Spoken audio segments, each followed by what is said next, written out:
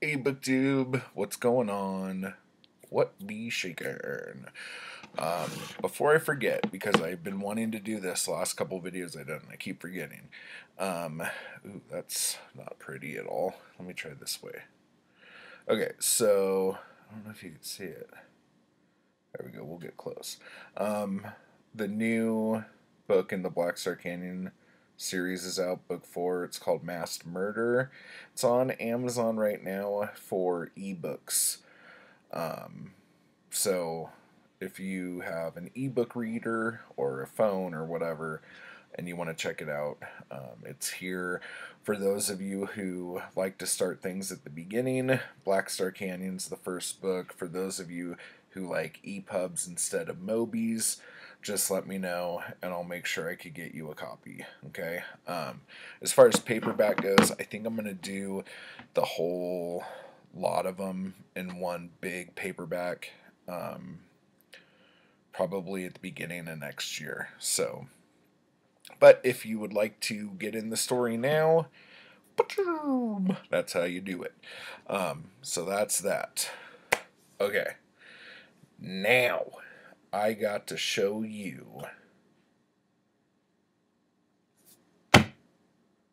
my newest 5-star read. I don't know why I tried to make that like a big thing because you guys knew because of the title. But yes, A Princess of Mars by Edgar Rice Burroughs.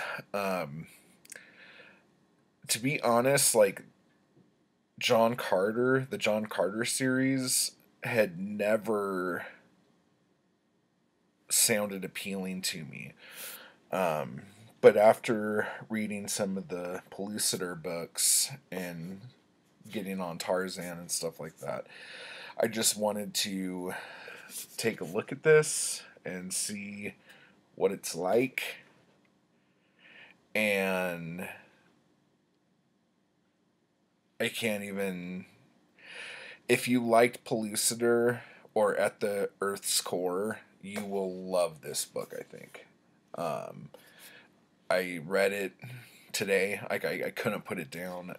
It was just nonstop. So basically, and one of the things is, this book was written in freaking 1912. Or at least that's when it was published as a serial.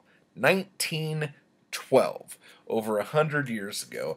And this thing does not seem dated at all. Like, seriously. Like, one of my big things was, like, how's it going to get to Mars? Is it going to be some stupid science thing that doesn't work anymore? And no, it's not some stupid science thing that's not going to work anymore. It just happens. And then that's it. I don't know. Like, he starts off on Earth. But it's just like Mary Shelley's Frankenstein. Like, a monster is created by us not telling you how it was created. Just fucking deal with it. And that's kind of how this went. And, man, it was just like action packed. It never stopped.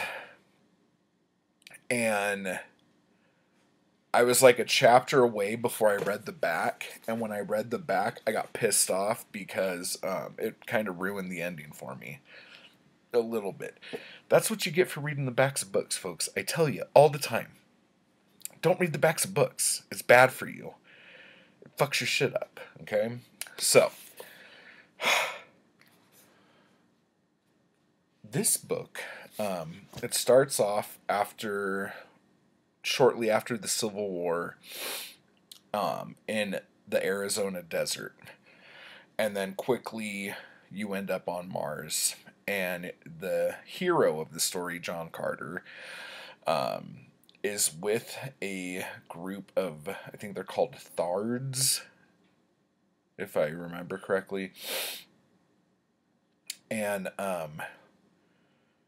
at first he's not sure if he's a prisoner or if he's a friend or what.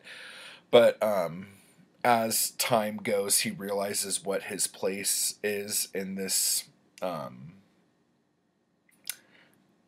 horde, we'll say. And for any of you who've already read it, Woola, that's all I'm going to say. Woola is amazing, and I want a Woola right now. So just so you know, I want a Woola. But then he finds that even though he's with these, like, six appendaged green giants that are the green men of Mars, he finds a beautiful humanoid woman who is red, who is captured by them and a prisoner. And so the rest of the book is, through every means possible, is him trying to be free with his woman that he loves, okay?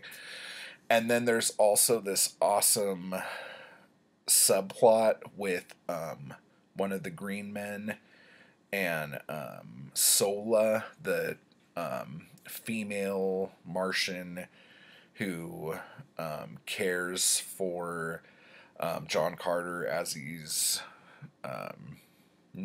tending to, and whatever.